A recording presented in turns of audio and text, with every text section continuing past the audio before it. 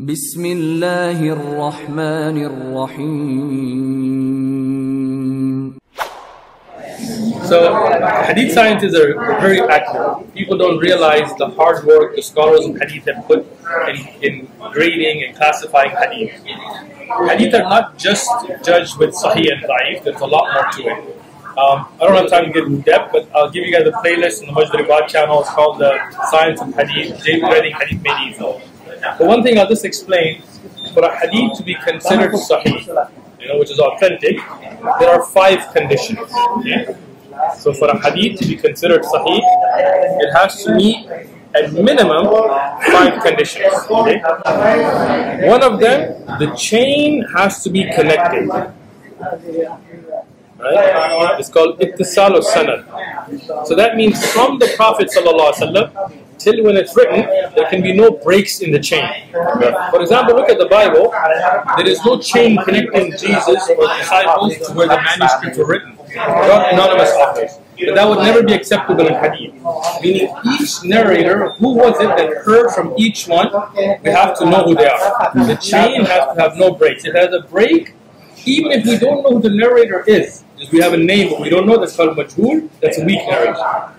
Then, each narrator has to have solid or good memory. So this is something that makes hadith sciences unique, because in history we don't check that. Like we talk about Alexander or Julius Caesar, even if we look at the first-hand reporters, we don't check their memory. Then you have to have good moral character, right? Which is called adl. So again, Western historians, even if you look in the scientific industry, when we do a clinical trial, the people that are involved, we don't check their moral character. We don't care if they're drunks or liars or gamblers. We don't check if they lie regularly. But in hadith, we check.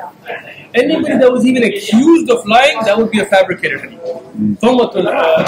Even an accusation would not make it matrooh. If it's established that they ever lied, they would become mawdu'. So the hadith judging is so accurate, but that's not it. Chain is connected, good memory, good moral character, then we have to make sure there's no contradictions. If there is something stronger that contradicts it, it's called shadh. Then we don't accept it as sahih. So if there is a hadith that mentions something or an ayah in the Quran, and then a hadith comes something contradictory to it, it could never be sahih. This is a very deep research done to make sure that we have a mahfuz, what's protected. On top of that, there can be no textual defects. Meaning that if there is a grammatical error, if there is a word that's been flipped, that could never be sahih. So Imam Bukhari and Muslim, they have even more, right? To reach mutawatir, that's even more difficult. But even the base sahih hadith has to go through these 5 conditions at minimum. So if there is ever a chain with a break, it could not be sahih. Most history we have today doesn't have a connected chain. So that means even if you took most of the history you believe in, it would not reach the level of sahih. Everybody has to have a good memory. Even they're very good people, but they made mistakes, they flipped words, maybe they had some dementia at the time of their age, we cannot accept their hadith. Everybody has a good moral character. Moral character for them, not just lying. Even if you didn't make salah in the masjid, even if you ate with your left hand, they would take you out of being not reliable in hadith. Cannot be contradicted. People say hadith contradicts the Quran. It cannot be. It's one of the preconditions.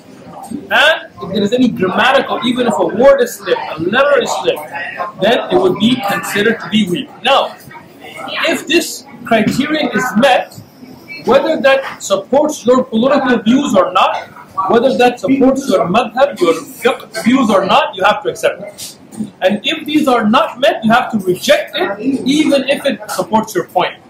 And that's why, when we were discussing earlier, people's biases cannot affect hadith, because the science is neutral. So if you look at the scholars of hadith, it doesn't matter what madhab they are. Imam Bukhari, for example, Abu Dawud being Hanbali, Ibn Hajar al-Dhahabi being Shafi'i, Tahawi being Hanafi, Ibn Abdul Bar being Maliki, never affected their hadith. Their fiqh is different. Why? Because in hadith we have a science that does not allow biases to take place. You will have hadith that are pro-Umayyah and pro-Abbasiyah in the same book. The Rafidah, they will take what they like, but not the Ahlul Sunnah. You have a criterion that goes through. Just a brief introduction, inshallah, to a science that I love. Inshallah, you can follow up on more. Barakallah.